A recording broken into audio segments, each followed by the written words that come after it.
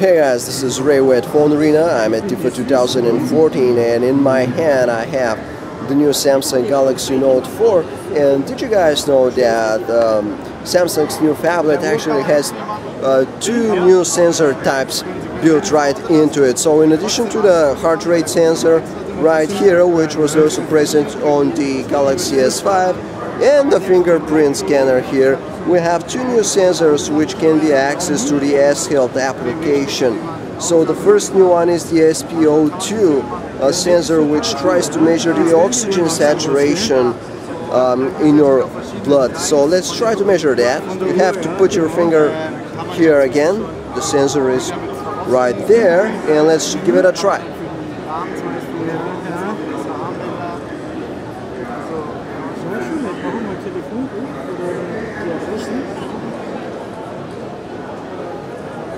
It says you have to keep still and quiet while measuring it.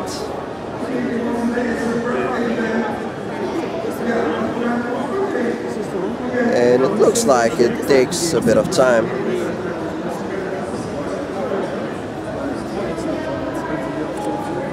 Okay, so make sure your fingertip is on the center of the center, do not press too hard. So let's give that another try. Let's see.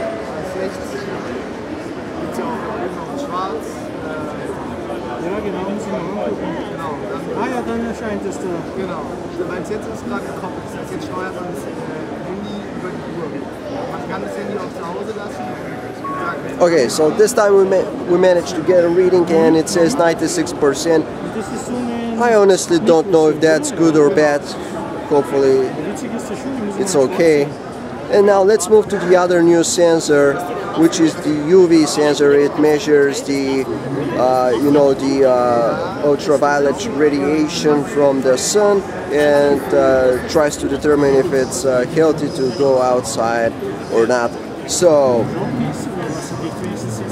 point the sensor on the back of the device directly at the sun. Obviously, we don't have a sun in here in the hole, but I'll just try to measure the, the lighting in here and see what we get. Naturally, we expect a very low radiation levels, and yeah, it's actually very close to the minimum finished. Low risk of harm from unprotected sun exposure. So that's the UV sensor in the Galaxy Note 4, guys. Two new features to play around with, and hopefully they will also be useful for some future Note 4 users.